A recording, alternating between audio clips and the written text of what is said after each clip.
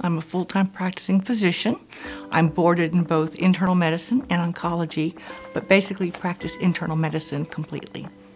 I'm a neurologist. I've been in academic neurology practice 32 years. Virtually all of that was in the field of stroke prevention and treatment, neurovascular ultrasound, and then telestroke, using telemedicine for stroke care across the state.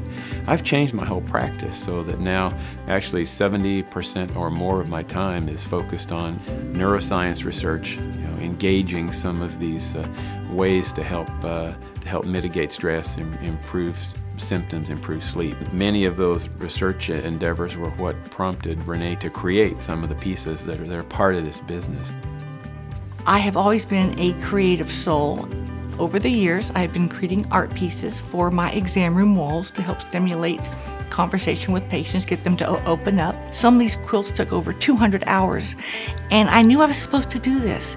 Each one of those has a technique that some artists taught me, and this is a culmination of all these techniques, and the way they've come together is unique and one of a kind.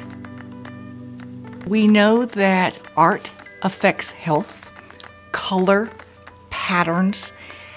We've known that for a long time. So we use that palette of colors in these pieces, and the finished piece, be it a card, magnet, small art print, aluminum, a woven throw, it impacts that person that is seeing it, that is feeling it, that is touching it. I can't save the world, but I can help the world.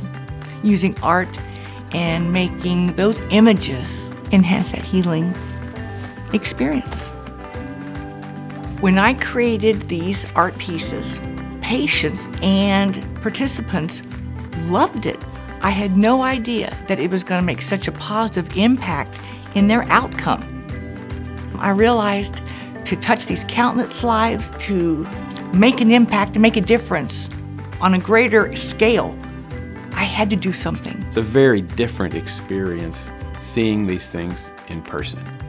It's just different to see and experience the color, the pattern, the movement. The storefront where we are now, it's the feeling. You walk in, it almost feels like a sacred space. It is magical.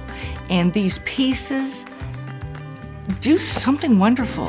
And if I can have that go out in the world and make an impact, be it in your home sanctuary, as a gift for someone who's hurting and desperately needs help, I've done my job.